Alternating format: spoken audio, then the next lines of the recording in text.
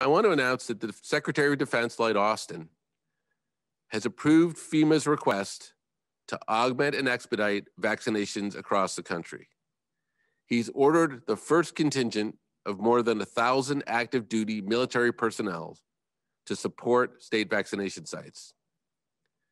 Part of this group will start to arrive in California within the next 10 days to begin operations there around February 15th, with additional vaccination missions soon to follow. The military's critical role in supporting sites will help vaccinate thousands of people per day and ensure that every American who wants a vaccine will receive one.